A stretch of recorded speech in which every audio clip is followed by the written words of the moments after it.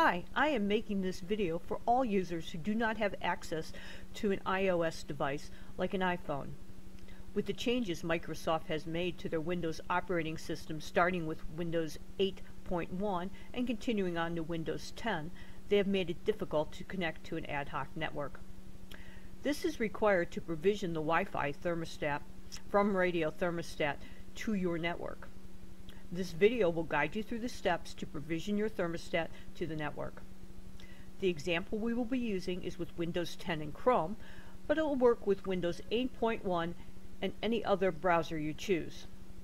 Please note this solution will work for most of you, but there are some systems that may not work because of hardware limitations. So let's get started. We're going to open our Chrome browser here. And we're going to go to lizardsystems.com Wi-Fi scanner. And this is the package we're going to use to allow us to connect to an ad hoc network. So we need to go ahead and download it.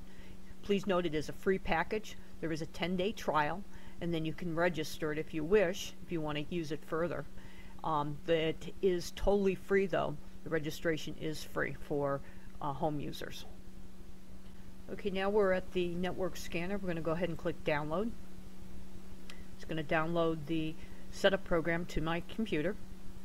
Once it's completed, go ahead and click on that.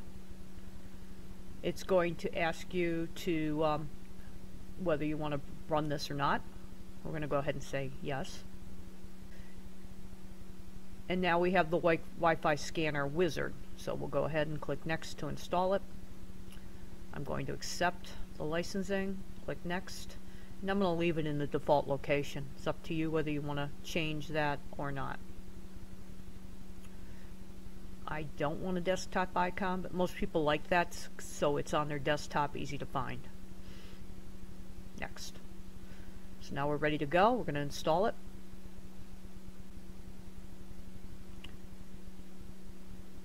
And we're going to go ahead and launch the Wi-Fi scanner. Right now I'm going to not go ahead and license it. I'll license it later. And I'm going to click continue. This is the Wi-Fi scanner window. And as you can see, there's a bunch of networks, Wi-Fi networks around my area and in my house, in the office here. So we are looking for the thermostat network, which is this one right here. Now your thermostat has to be up and running, obviously. You should have a yellow blinking light and a 5-digit pin in the corner. So what we want to do is we want to connect to that network. So we highlight it and click on it. And then you'll see up here there's a little lightning bolt, and that's to connect. Once I clicked on that, it asks me, do I want to connect to this wireless network? And I'm going to go ahead and say yes.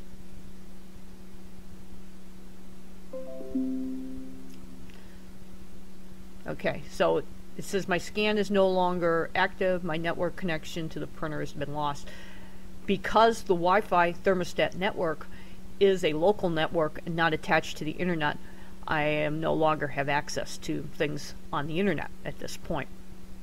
Okay, so now we are connected to that, and to verify that, if you look at your Wi-Fi networks in the corner here, you can see that we're connected to the thermostat network, and it's ready to go.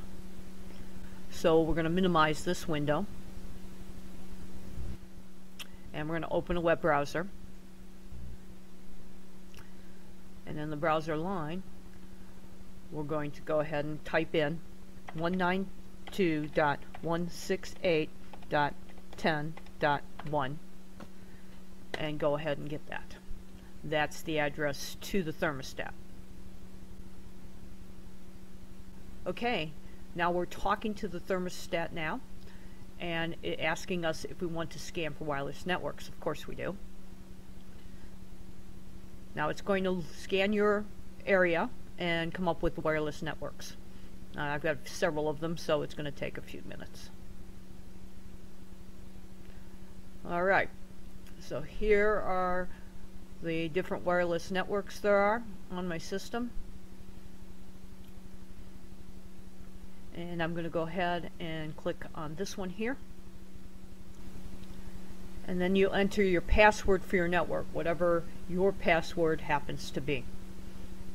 So we're going to go ahead and enter that.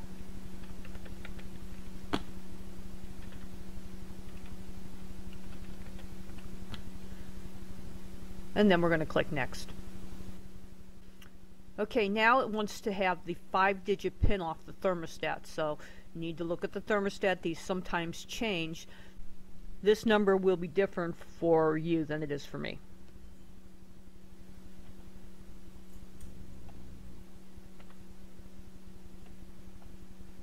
Okay, now once you put that in, you're going to go ahead and click Next.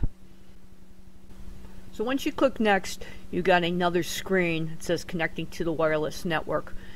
And what your thermostat will do is it'll probably beep. It'll go beep, beep, beep, beep, beep.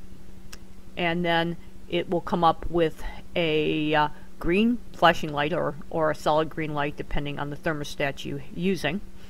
And it will also come up with the IP address. Now that's just going to come up with the last octet. So the first 3 octets are your router's IP, and the last 2 is the IP of the actual thermostat, or last 3 of the IP of the actual thermostat. So it may have 1 to 3 digits in the top left-hand corner. You'll want to note this if you're going to be doing registration to the cloud on a PC. If you're going to be doing it with your Android device, then you will not need that. If there are any other topics you would like to have videos done for, please leave that in the comments area. We'll try to get them out as soon as possible. We thank you for your attention and see you next time.